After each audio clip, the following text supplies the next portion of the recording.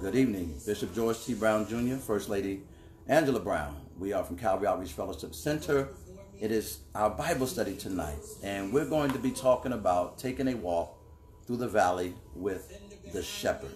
So we're excited about Bible study tonight. Tune in, share, post, hit some comments. We're trying to make it real big tonight because we really want to encourage God's people. So at this time, First Lady going to jump in, and she's going to take us deeper into a walk through the valley with the shepherd. Hello, the Murray's online. So we're going to be from Psalm 23, and it's really David, a shepherd, talking about, a good shepherd talking about the greatest shepherd. Amen? Amen. So he starts it off with, the Lord is my shepherd. And I love that because to me it's affirmation. It's affirming where he is in reference to where God is also. So the Lord is my shepherd. So we have to make affirmations to let the devil know that we know. Yeah. And when you talk about God being shepherd, that means he's leading. He's guiding, he's directing, he's instruction, he's ordering steps. Yes. So David clearly understands that when I'm walking through this valley with him, he's leading me, he's guiding me. I'm just there getting the instruction and direction that he's leading me into. So it's an amazing psalm. Most of us read this psalm, it becomes our favorite psalm, our favorite writing of the book. But now we're going to dig a little bit deeper and really talk about the power of a shepherd. And also, Bishop, he didn't say, my Lord is my shepherd. He said, the Lord is my shepherd. Yes. So that's like the highest of the highest. He owns me and I own him. So it says he's my shepherd. And when you talk about shepherd, David definitely understands what a shepherd does. Yeah. A shepherd leads, guides, and protects. Hallelujah. Amen. And so he says this, he says, I shall not want. Mm-hmm. Why? Because he definitely knows that it's the shepherd's job to lead the sheep. Wow. To where to get the bread. Yes. No. And the leading process is good. Leading and guiding. I can lead you there, but let me guide you as well. Because you can get somewhere and not be guided. But he says he's going to lead and guide me. And he's not going to want anything because he's being led and guided by the true shepherd.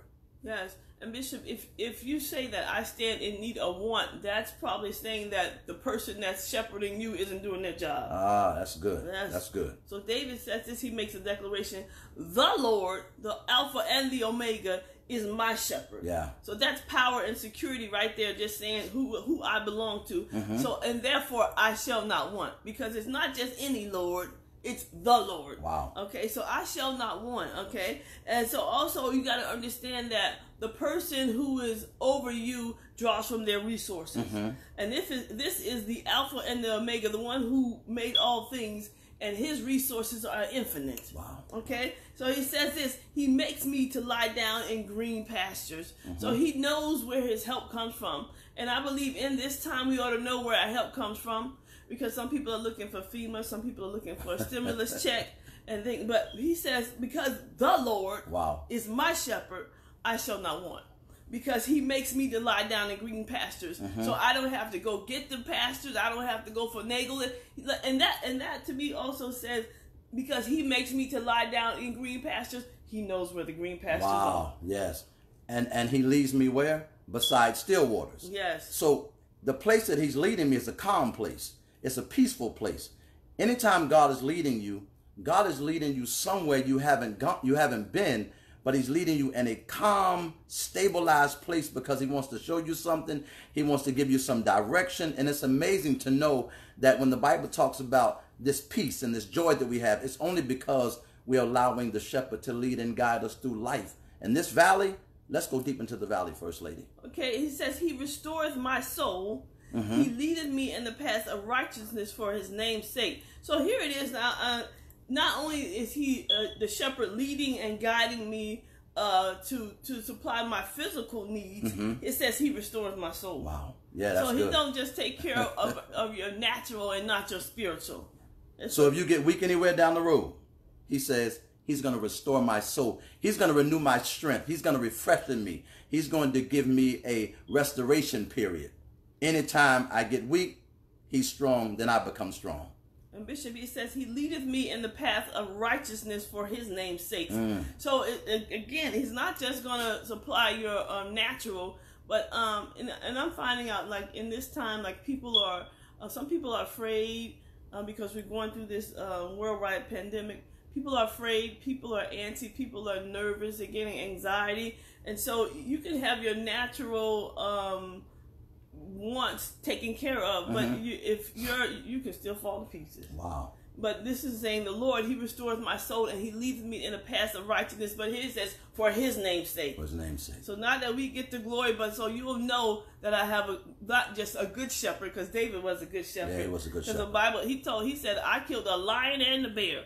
So you know he was a good shepherd. He was protecting his sheep. Yeah. So, but he's talking about the greatest shepherd. Amen? And I think what's amazing about being led by a good shepherd, David had proper training to understand what it was to actually be a shepherd over sheep. So anytime God is going to take you somewhere, he trains you first. He gives you the ability. He qualifies you for where he's getting ready to take you. So I want somebody to hear this tonight.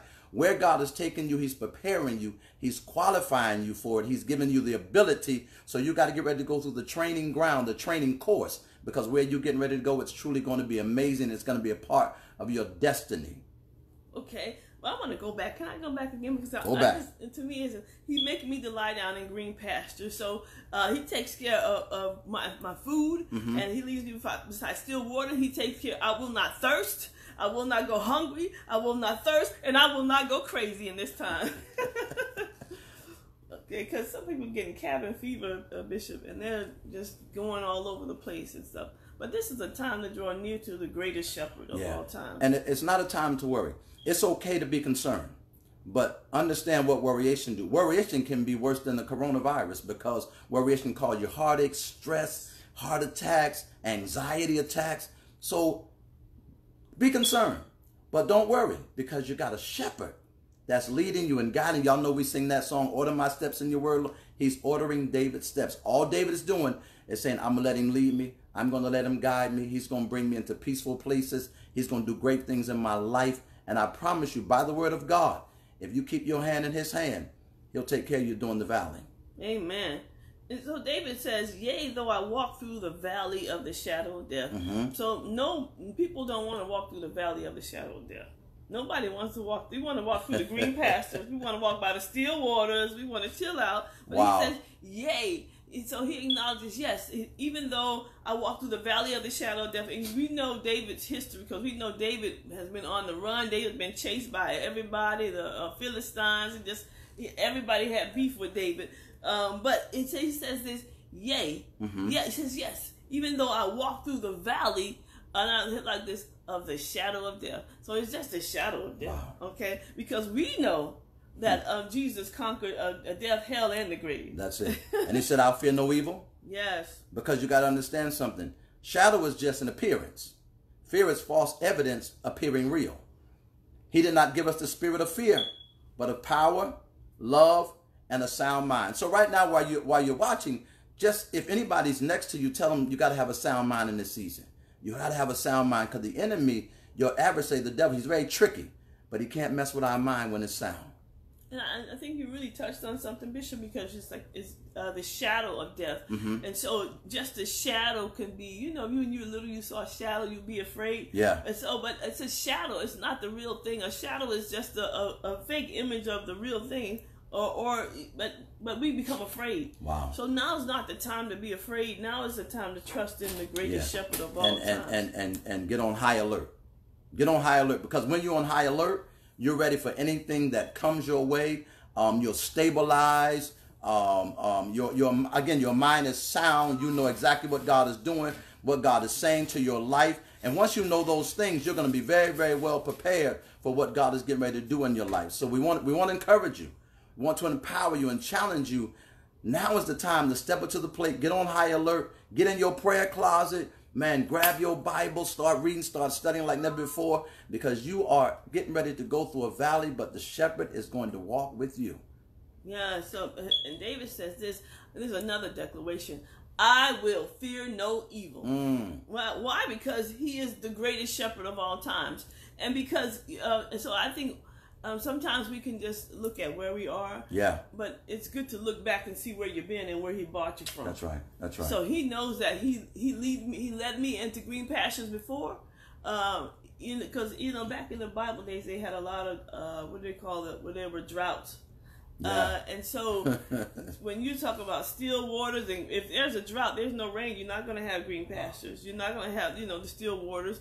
But that good shepherd knows where to find, at the time of the need. And I'm reminded of the prophet when God sent him to the brook Sharif, and then the Bible said the brook dried up. Wow. But, talking about Elijah. Yeah. He says, so the brook dried up, but God still made a way for the man of God.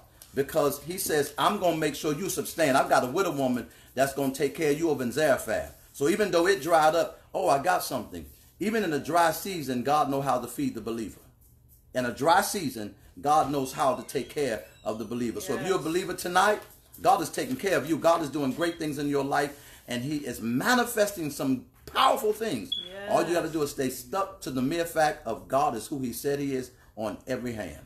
And Bishop, also, a good shepherd knows the layout of the terrain. Yes. And so it's good to know that the Lord Jesus Christ is our shepherd, and he's gone before us. Mm-hmm. And he's behind us. He's the Alpha and the Omega. Yes, God. So he knows where to lead you. He knows the hot spots, the trouble spots. He knows when you're going to fall. He knows when you're going to need him. He knows all things. All things. So we ought to have comfort to know that he is the good shepherd. And I like to say again, the greatest shepherd. And when First Lady said he know all things, what does the passage say? All things work together for the good of them that love the Lord and them who are called according to his purpose. So as long as you understand you've been called to the purpose of God, you have an amazing destiny in front of you. All you got to do is keep your hand in God's hand. Let him lead you. Let him guide you.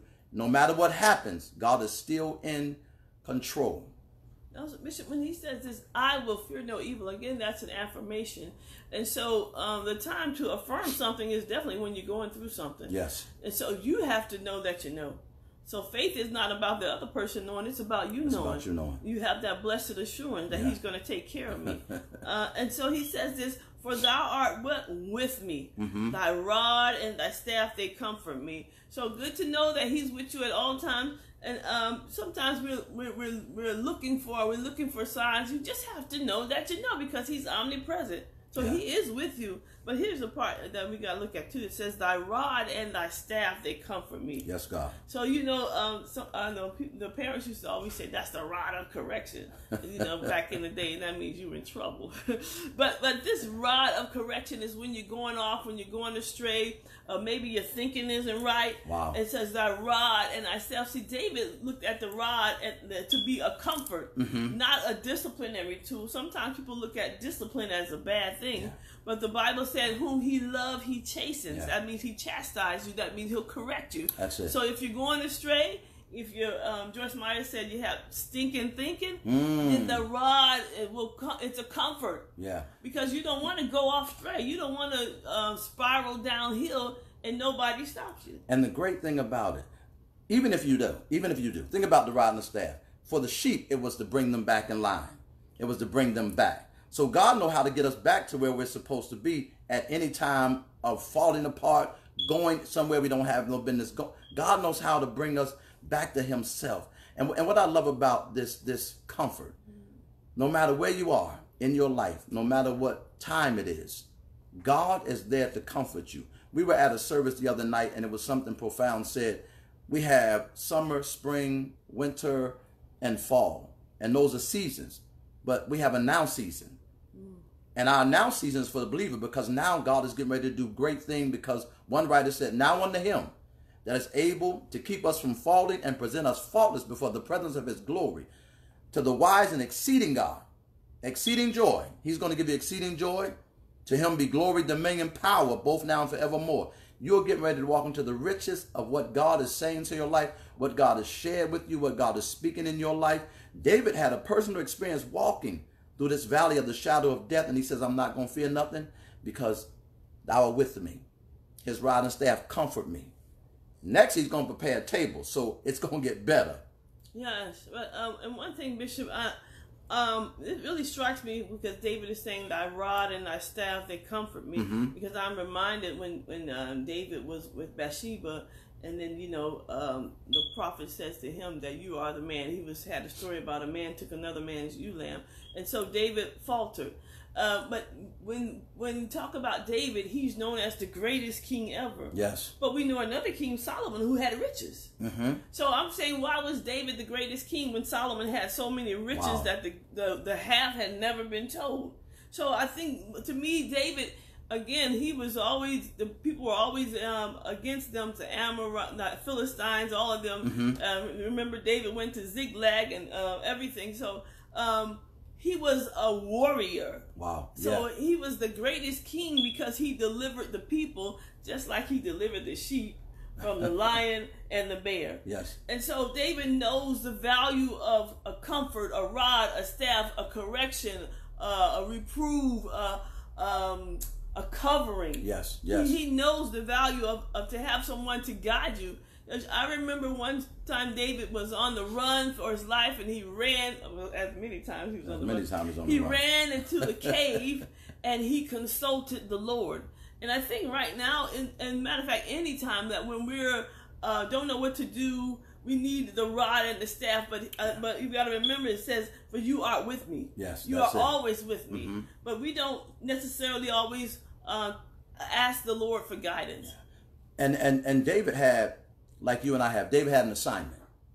When God gives us an assignment, we're going to go through different things. But what I love about the psalm, it says he's going through.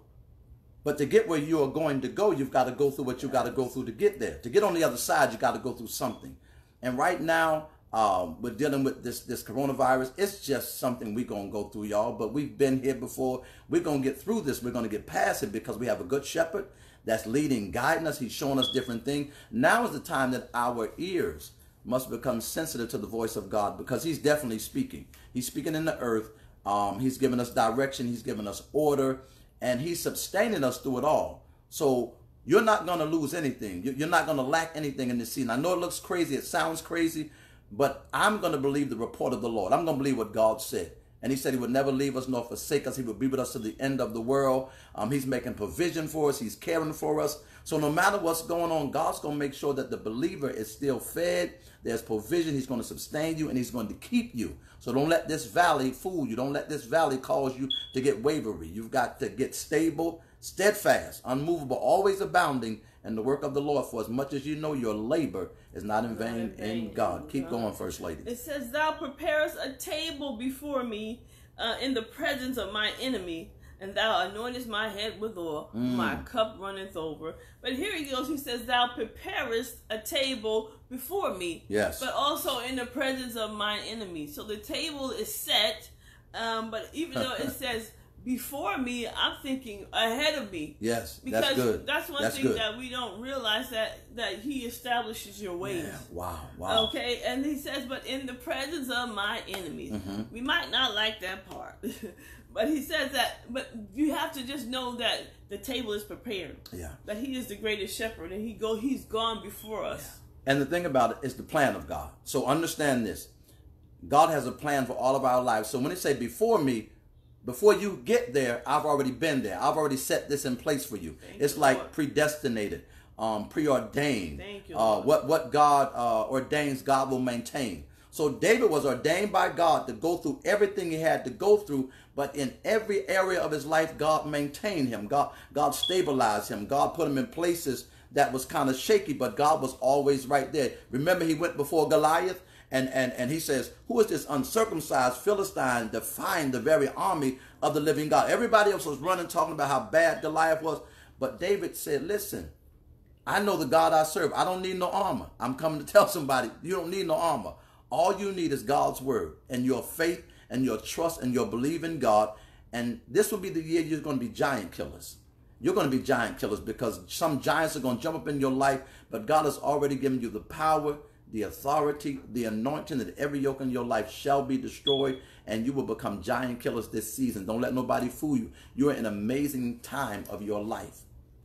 It says, thou anointest my head with oil, my cup runneth over. So here he says, and now remember that he says, thou prepares a table before me in the presence of my enemies. And this is also in conjunction with that. And thou anointest my head with oil. Yeah. So he talks about elevation. But oil also represents the spirit. Yes. So yes, we all say, "Oh, he's preparing a table before me in the presence of my enemy." So you just want the enemy to see you doing good. I know you want that, but he's not really concerned about that. But the thing is not what God is doing for David. The thing is what God is doing. Yes. So David he's telling you what God is doing, but at the same time, he's giving God the praise and the glory for that. Mm-hmm. That you could do this for me, that you could prepare a table before me in the presence of my enemies. Wow. That you can anoint my head with oil. Mm-hmm. But he said this, my cup runneth over. And listen, First Lady just said something very profound. Anoint my head with oil. He's preparing for the next level. He's preparing you for the next level. So whatever you're going through, please understand, my brothers and my sisters, you're only being prepared for the next level. When you go from Genesis to Malachi, Matthew, Mark, Luke, John, all the way to Revelation, Old Testament, New Testament, everybody that God did something for, they had to go through some stuff to get to that next level. Your destiny is in front of you. It is amazing. And God is going to order your steps, and some great things are going to happen to you in this season. Not only to you, but it's going to happen to your family. It's going to happen to your family. There's a song that somewhere in the writing of the song, it says, "Everything attached to me win. Everything attached to you will win this season. Do not be fooled. Everybody attached to you will win this season." So you might as well tell your sons and your daughters that God is going to do great things in their life, no matter where they are right now. God has a plan for their life, and if we can only believe what God has said versus what we hear, versus what we're seeing, then we're going to watch the hand of God move greatly this year. Talk to him, First Lady. Okay, I'm stuck on 5. Because, again, thou prepares a table before me in the presence of my enemies, so we could have this vision of a table that is set. Mm-hmm. And the table, if you know God's going to prepare a table, and again, he's going to draw from his resources. Yes. So the table's going to be stacked. Okay, hallelujah. In the presence of my enemy. But the main thing here is, to me, is he anointed my head with oil. That's it. That's the main thing, because the oil represents the spirit. Because you remember the oil ran down Aaron's beard. Yes, God. The oil represents the spirit. So, but we don't want to get natural blessings and not get spiritual elevation. Not, you don't want to just get that's good. Material elevation and elevation with men and no spiritual elevation. Mm-hmm. Okay, because you can lose it all if your spirit ain't right. All right, and here it is again. It says, "My cup runneth over." So how many of us want the cup to run over? Yes, all of us want the cup to run over. But you gotta realize that your cup runs over for a reason. So again, because a lot of people are hoarders. There's not people in the store taking all the toilet paper. And I'm like, well, I better go get me some toilet paper, because they're going crazy on toilet paper and stuff. So there's some people are hoarders. And if the cup ran over, they'll just still keep it to themselves.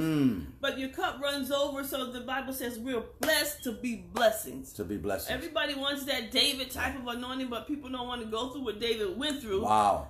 But David was a good shepherd again when he had his men.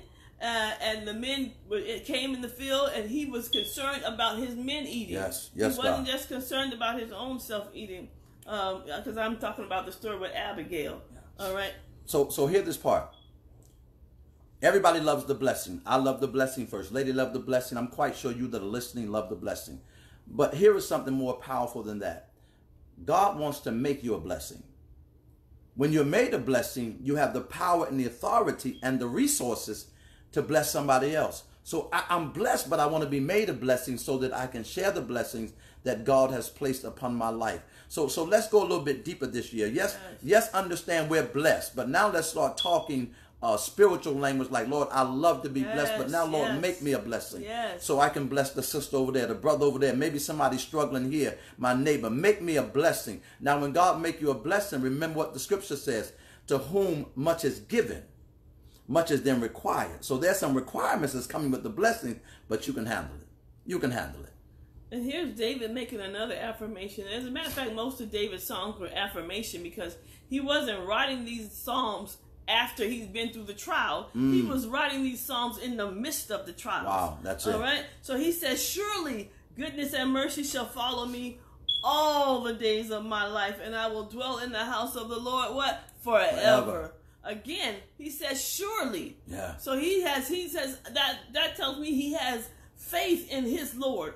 That tells me he has no doubt about what his Lord can do and will do. He says, it shall follow me. That's an affirmation. So he's not hemming and hawing about look at what I'm going through, look why me and all this. He's making an affirmation because he says, I have faith in. And this is my little thing I've been saying, that I'm going to embarrass the devil. Embarrassing. So David was embarrassing the devil left and right because he would always write these Psalms when he was going through what he was going through. Yeah. And that's the affirmation of who I know who my God is. That's it right there. That I have no. The devil wants us to be afraid. Wow. The devil wants us to walk in fear.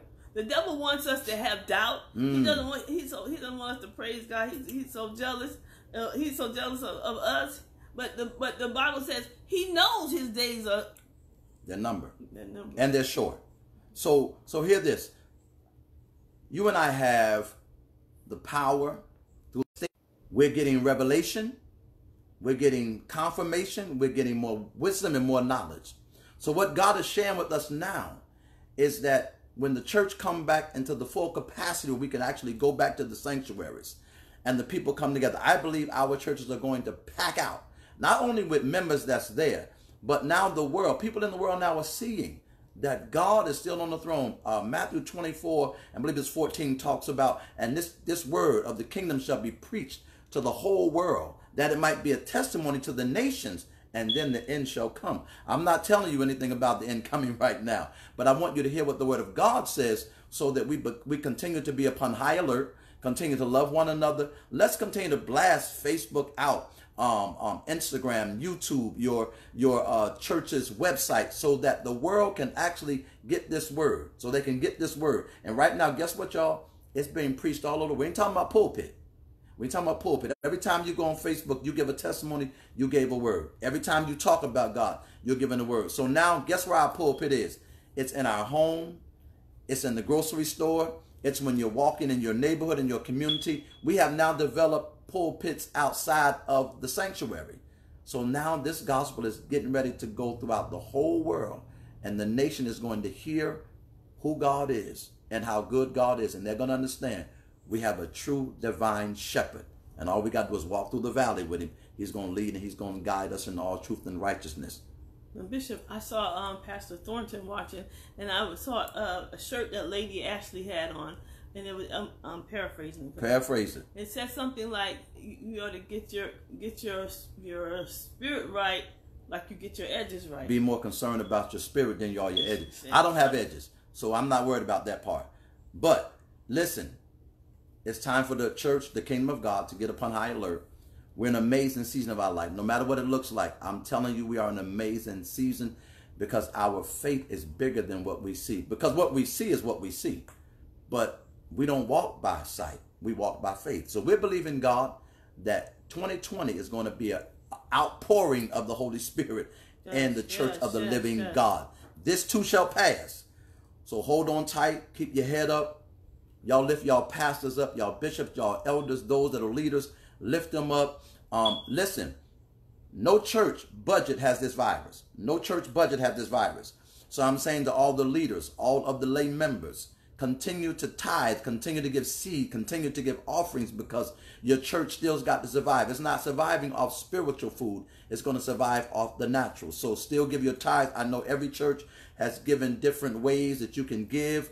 Ours is $ Calvary 920. You can give your seed. You can give your tithes, your offering. We're going to be available to watch the hand of God move mightily. And again, this is the year that is going to be a major outbreak of the Holy Spirit. You're talking about outbreak of the coronavirus. It's going to be an outbreaking of the Holy Spirit coming real soon. I believe God and I trust God. Any final remarks, First Lady? Bishop, I was want to finish, but when I was talking about that shirt, but you get your spirit right, because again, a lot of times we worry about natural stuff, but you definitely need to have your spirit right. Yeah. The spirit gives life.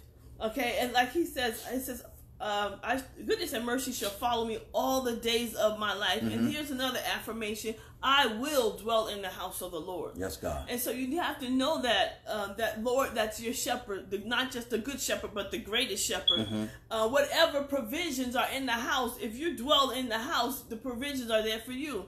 And I'm not just talking about natural, because you definitely need some spiritual covering, some revelation, some comfort. You need that. So he says, I will dwell in the house of the Lord, my shepherd. And so that's another affirmation that no matter what storms come, no matter how hard times get, I will dwell in the house of the greatest shepherd, because he leads me, he guides me. He has led me to green pastures before.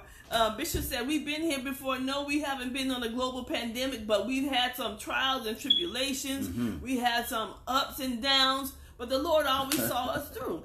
And so we have to remember that. I like how you said he did it before and he'll do it again. But I definitely believe, like you're saying, there's going to be a spiritual outpouring, because traditionally when things like this happen, it comes to cleanse. Yes. And then the cleansing gives revelation to the truth, and people are going to seek the Lord. I don't want them to seek the Lord because you're afraid. He's not going to put fear on you so you can seek. But even though things are happening, don't think that the Lord is putting it on us so we can see him. No, just life happens. And that's because the things happen. Remember, he's an omnipresent God. And he's there to be with you, to be your Lord, not just in a physical and monetary and stuff, but definitely in spirit. So in all you're getting, you get an understanding, but you understand you better get your spirit right. And get it right now. Amen. So here we are. We're getting ready to close. We've been talking about the invisible enemy. We've been fighting the invisible enemy our whole life. Yes. The weapons of our warfare are not carnal, but mighty. The pulling down of strongholds. Are y'all with us? Yes. God bless you. We love y'all so much, man. Keep in tune with us on Facebook. The Church of the Living God is getting ready to do great things, amazing things. As you hear that song in the background, man, God is not leaving us alone. He's not leaving us alone. He's here, right here by your side. So get with your family during this time. Have some fun, laugh, smile, watch some Netflix, do some games. Just enjoy your family, because God is getting ready to do amazing things in your life. We're going to pray with you right now in the name of the Lord. Can I also ask him to share the video, have a watch party. There you go. And also, we're going to upload some more videos on our webpage, and that's CalvaryOutreachFellowshipCenter.org. So you can also find us there. Yes. Father, we thank you. We're grateful. We're honored, God, that you've given us time to share with the people of God. We're looking for an outpouring of the Holy Spirit this season. We love you so much. Everyone that's watching us on Facebook, bless their family, bless their ministries, bless their homes, bless their children, and cover us continuously with the blood of your Son, Jesus the Christ. We love you. We thank you. In Jesus' name, we pray. Amen. God bless you. We love y'all so much. Peace out. We'll see you soon. Amen.